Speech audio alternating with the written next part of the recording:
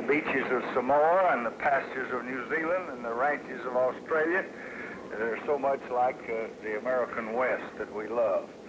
We've been to the rice paddies of Vietnam and the Philippines and Thailand, the hills of Korea, the forests of Malaysia, and now we've seen the snow in the mountains of Alaska.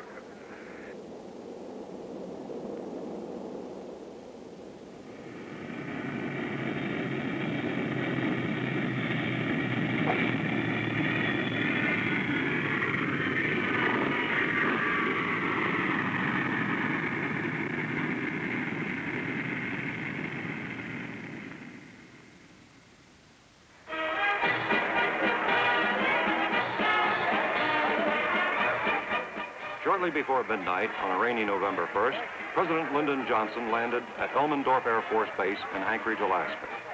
He was on American soil for the first time in 17 days. His 28,000-mile odyssey through Southeast Asia was over.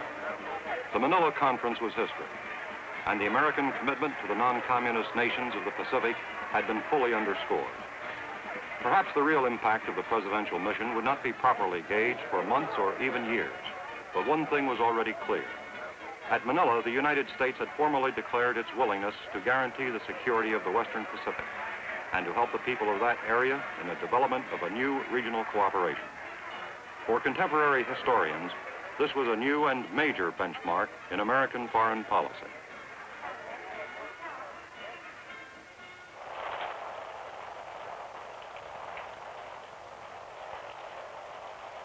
That partnership will endure just as long as the leaders who met at Manila want it to and who work and try to make it do. And I think it will endure long after those of us who met there have passed from the scene. And now we are coming to the end of our journey. We're winding our way back to Washington. It has been the most rewarding and the most thrilling and the most encouraging journey of my entire life. I believe it may also have been the most important and the most historic.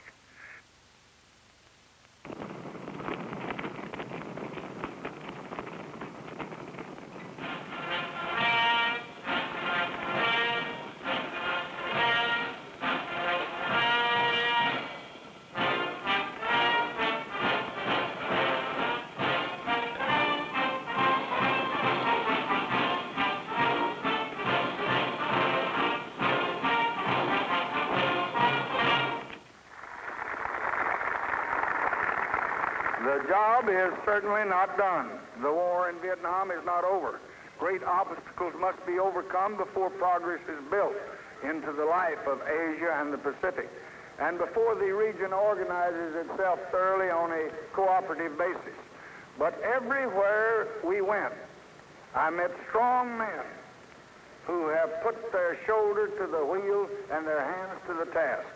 I saw leaders who know that in this era, the ultimate success of political power lies with the people.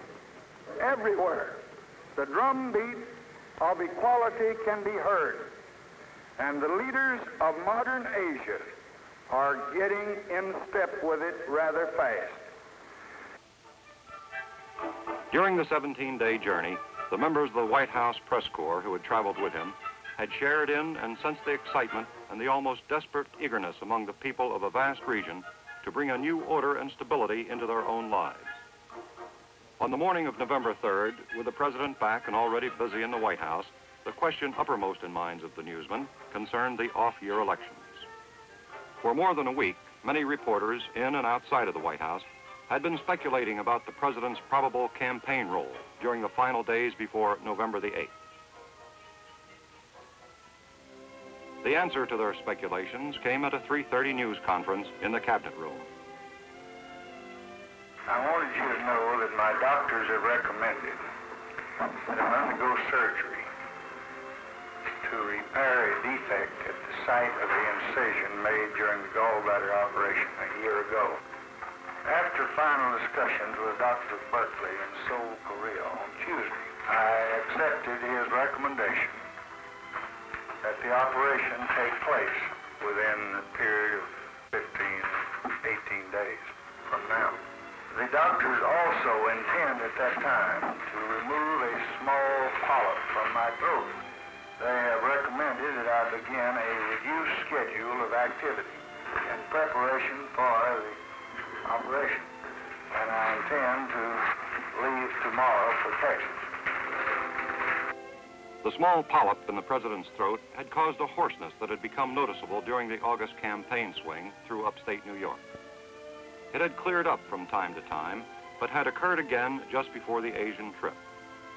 Although the tissue would be tested after the operation, the chance that the growth was cancerous seemed remote. The recurrence of the difficulty associated with a gallbladder operation was a matter of averages on which the president had been unlucky. But the operation itself was not an uncommon one. Given his durable physique, it appeared that the president would confront the ordeal with every prospect of a normal and speedy recovery. The Asian tour had been a triumph of the qualities most predominant in his nature: drive, stamina, and the constant desire to meet people face to face.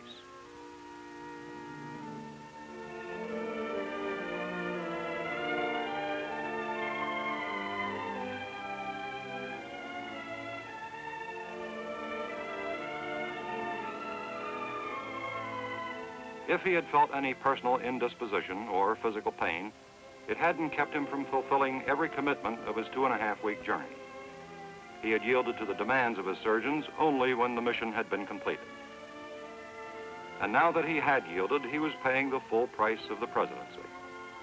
The questions about his health were incessant and inevitable, as were the wry and cynical comments by some of his critics that perhaps the surgery was being scheduled with an eye more to partisan than to medical considerations. He took it in stride, held a nationally televised news conference the following afternoon, introduced 5 new members of the White House family to the press, and then left for the Texas White House.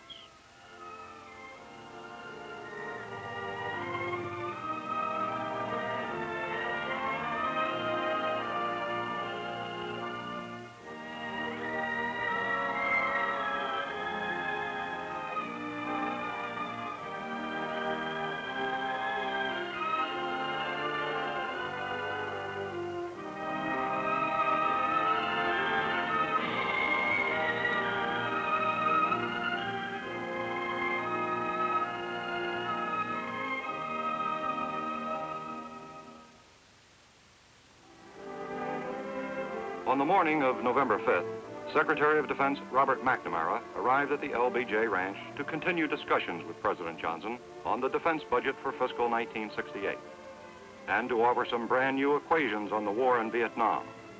Whereas the North Vietnamese and the Viet Cong forces were approaching possible victory some 15 months ago, I think it's clear to all that today a military victory is beyond their grasp.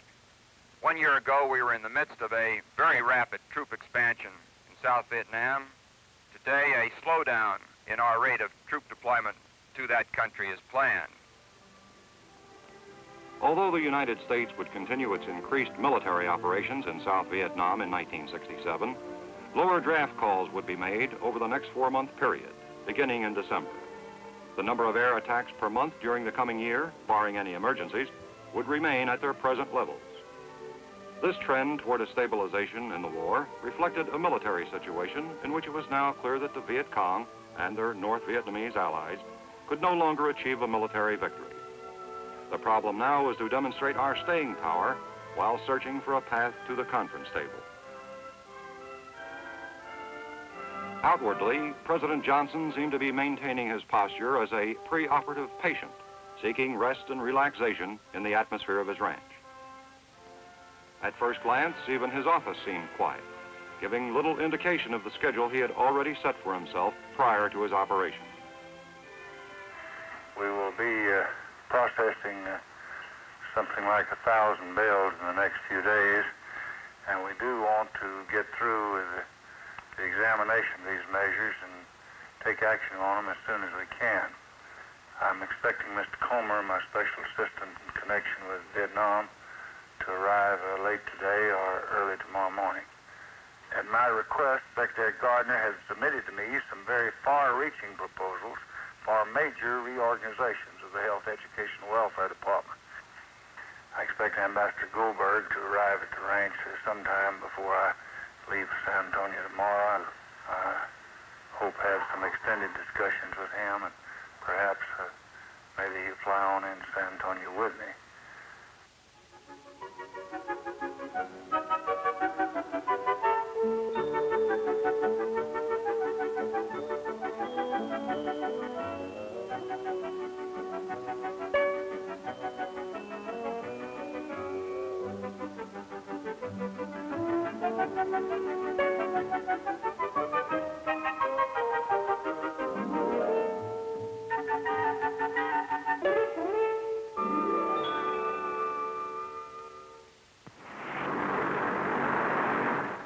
On the morning of November 7th, President Johnson and United Nations Ambassador Arthur Goldberg left the LBJ Ranch on a trip to Cotulla, Texas, to honor National Education Week. Their second stop of the day would be Brooke Army Medical Center in San Antonio, where the chief executive would undergo a preoperative physical examination. On the first leg of their journey, they talked about Vietnam. This country's search for peace within the framework of the United Nations had elicited some new signals. Faint and indirect as they were, they had come from countries previously no less rigid in their posture than Hanoi. Since it was obvious that the countries involved seemed anxious to join in the search for peace, President Johnson asked Ambassador Goldberg to respond to these new signals, using any appropriate channel or personal visit that might affect the prospects for a possible settlement.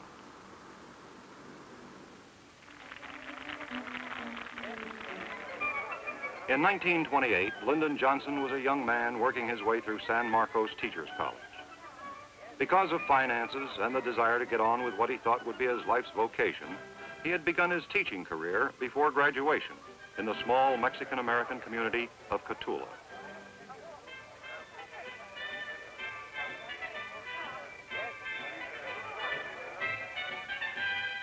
And in that year, I think I learned far more than I taught. And the greatest lesson was this one. Nothing at all matters more than trained intelligence. It is the key not only to success in life, but it is the key to meaning in life. To quit school today before you go as far as you can means to aim a loaded pistol at your life.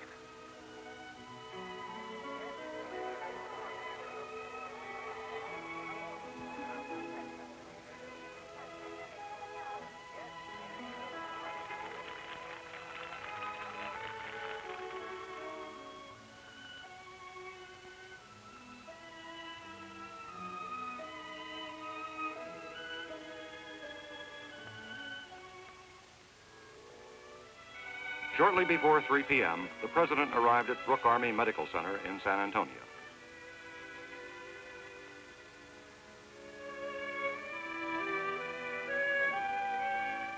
I'm not in any pain, serious nature, but it's something I want to get it over with. And as long as you have a kind of a curtain hanging over you and not knowing what's in your throat or what's going to be the result of it, the best way to do it is just hit the cold water.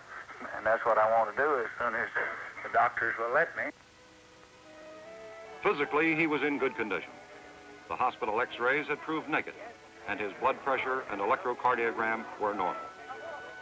Now the decision on when and where was up to the doctors. At 7:21 a.m. on November 8th, President and Mrs. Johnson drove in from the ranch to the Pedernales Electric Co-op building in Johnson City to vote.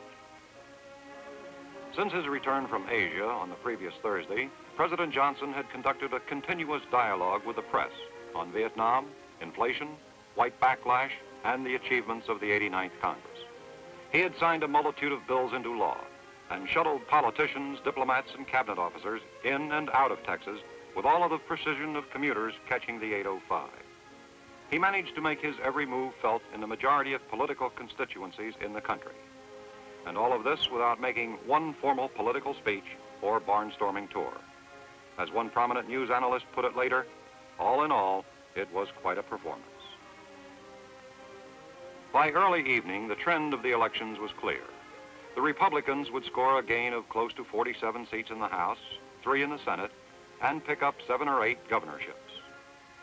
Although there would be many theories about the voting trend, it was obvious that the American public had reverted to the historical rhythm that so often dictates victory for the out party in the off-year elections.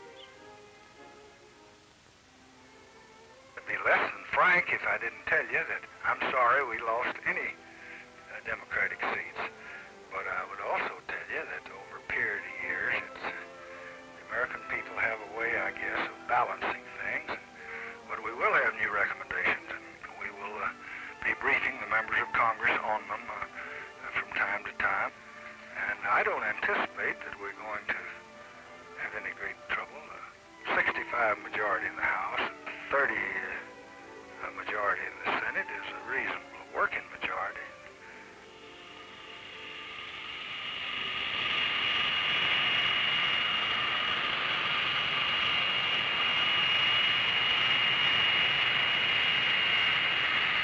Although he was anxious to get on with his operation, it was obvious by Friday morning that the president would be spending the weekend at the ranch.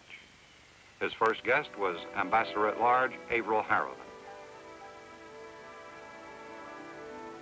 Following the Manila conference, which he had attended with the president, Ambassador Harriman had made a flying tour of 11 Pacific areas and European countries. At each stop, he told the heads of government about the success of the exchange at Manila, and he had encouraged each leader to make recommendations or suggestions that they thought might lead to the conference table in Vietnam. Each one of the countries wants to see peace, a peaceful settlement. In almost every case, they recognize the need to stop aggression. The president has said, and I found it confirmed everywhere, that every country in the world, with the exception of Red China and Hanoi, want to see peace. And that consensus of opinion, the pressure of world opinion, I think gives us a right to have some encouragement.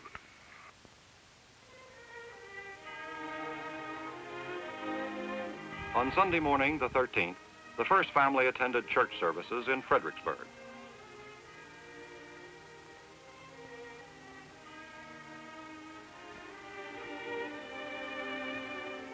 A full complement of reporters and news cameramen stood outside waiting and talking about the press conference that had been called for 10:15 at the Fredericksburg Municipal Center.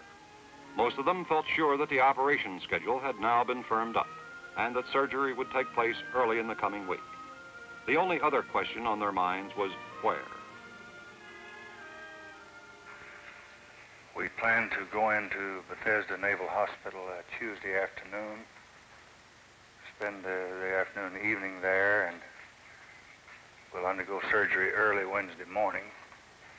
I have talked to the Vice President, and as you know from last October, the agreement that was in existence between President Kennedy and myself, and President Eisenhower, and Vice President Nixon will be in effect during that period.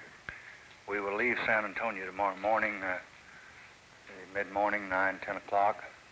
We expect that we'll be in the hospital for a very few days, and then we'll be returning to Texas. I'm hopeful that I can spend a good portion of my time on the budget between now and the first of the year and the State of the Union message.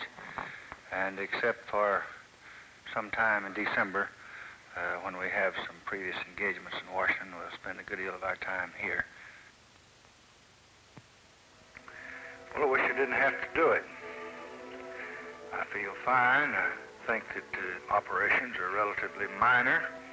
I think you never want to go to a hospital for any reason, but under the circumstances, I can be very pleased that they're such as they are. Have good doctors, good hospital, good staff, good people around me. I think the circumstances are about as well as they could be. President Johnson entered Bethesda Naval Hospital just before 7 p.m. on the evening of November 15th. The surgery was begun at 6:27 a.m. the following morning. At 7:20, Press Secretary Bill Moyers was able to call Vice President Hubert Humphrey. The dual operation had been successful, and the president was already on the way to his room. The throat polyp, which had been removed 17 minutes after surgery had begun, had already been pronounced benign. By 7:34, President Johnson was conscious and responding to instructions from his doctors. 20 minutes later, he signaled for a pad and pencil and wrote, "Tell me something. Tell me all that took place."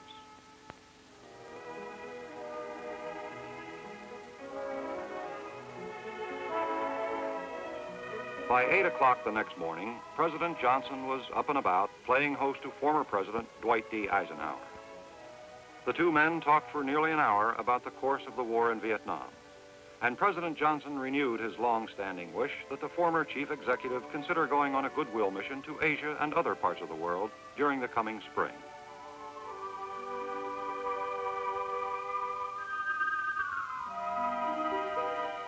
After a long afternoon nap, the president capped his second full day in the hospital with a surprise 32nd wedding anniversary party for Lady Bird.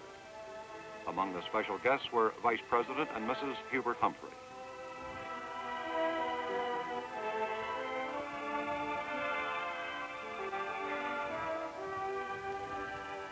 By Friday, it was obvious to his doctors that the chief executive was well on the road to recovery. Despite the fact that his voice was hardly above a whisper, he had still managed to spend a number of his post-operative hours talking to cabinet officers, agency heads, and reporters about the barrage of work that still had to be done before the first of the year.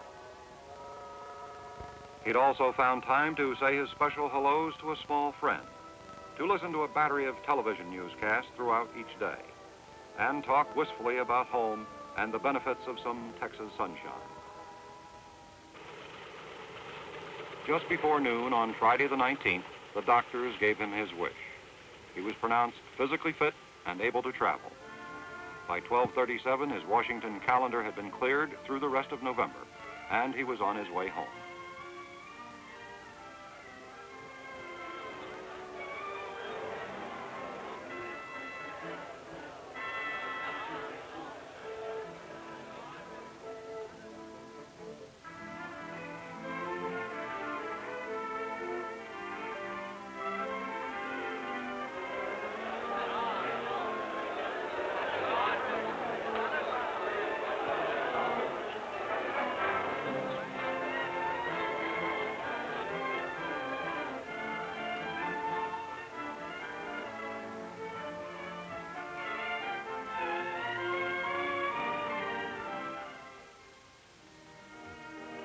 Wednesday the 23rd.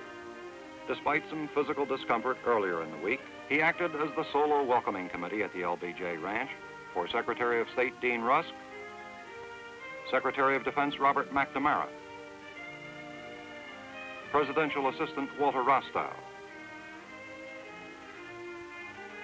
and John McCloy, United States Representative to the NATO tripartite talks.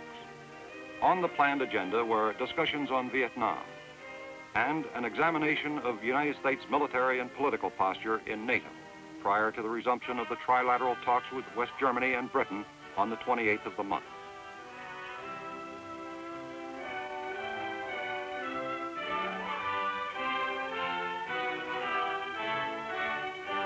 While President Johnson was still in conference with his first four guests of the day, James Webb and a party of several top officials from NASA, along with astronauts Edwin Aldrin and James Lovell and their wives, arrived from the Houston Space Center to accept the congratulations of the President on the completion of the Gemini program.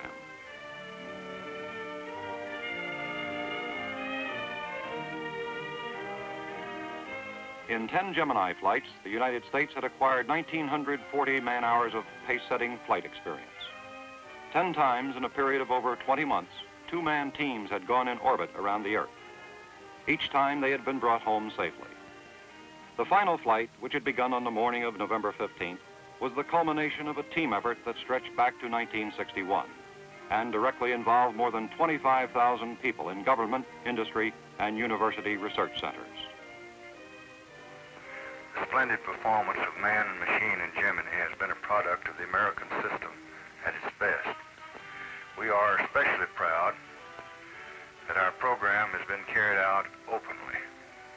Millions of people around the world have watched on television as the Titan rockets took the Gemini astronauts skyward. The months ahead will not be easy as we reach toward the moon. But with Gemini as the forerunner, we will overcome the difficulties and we will achieve another success. As a culmination to the day's ceremonies, astronauts Aldrin and Lovell made a presentation of their own, an aerial view of the LBJ Ranch taken from 160 miles out in space.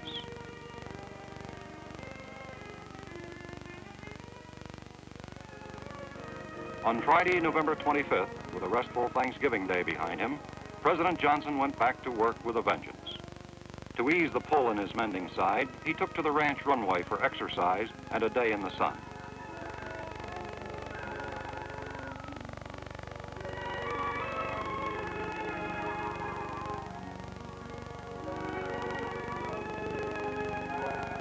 At noon, the President and Mrs. Johnson and House Appropriations Committee Chairman George Mahan welcomed an early contingent of legislative leaders to the first congressional bipartisan session to ever be held at the LBJ Ranch.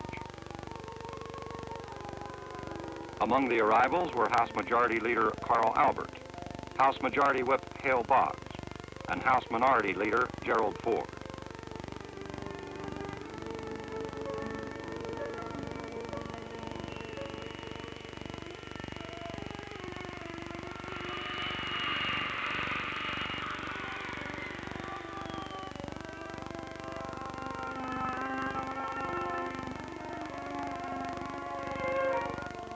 With the arrival of Vice President and Mrs. Humphrey, Senate Majority Leader Mike Mansfield, and the President's friendly adversary, Senate Minority Leader Everett Dirksen, the formal session was all but underway.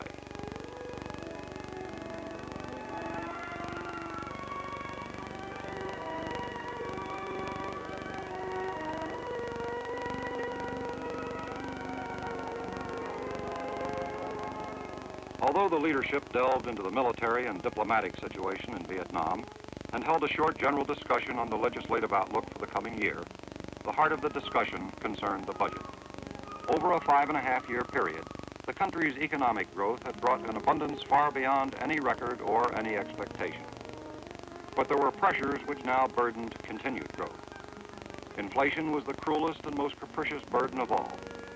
On January 19, 1966, President Johnson had recommended a special program to take several $billion out of the economy through a series of revenue measures. In March, Congress had responded by enacting his proposals. On September 8th, he had outlined a further program to fight inflation.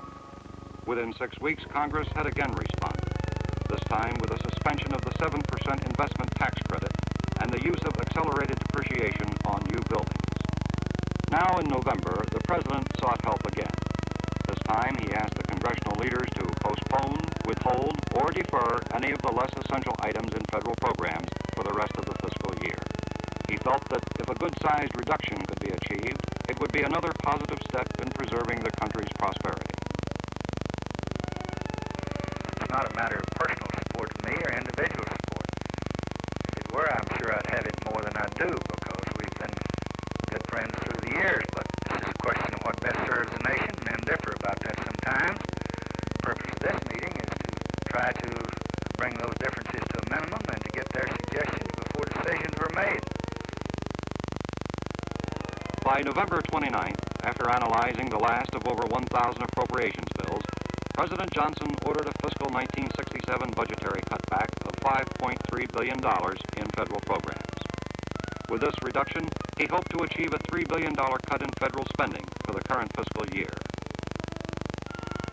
Now, with the month almost over, the ordeal of surgery and the Manila Conference and the results of the off-year elections behind him, President Johnson turned his attention to December.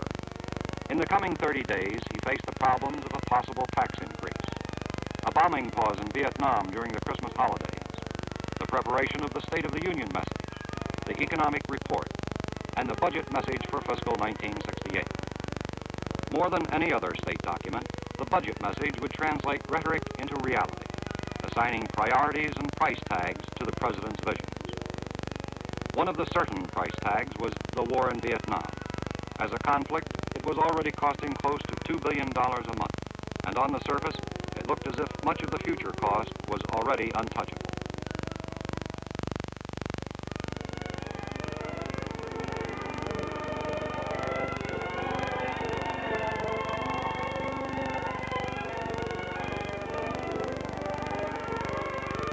And so, heading toward the new year, and with relatively little room to maneuver, President Johnson began making preparations to sustain the domestic goals of his great society.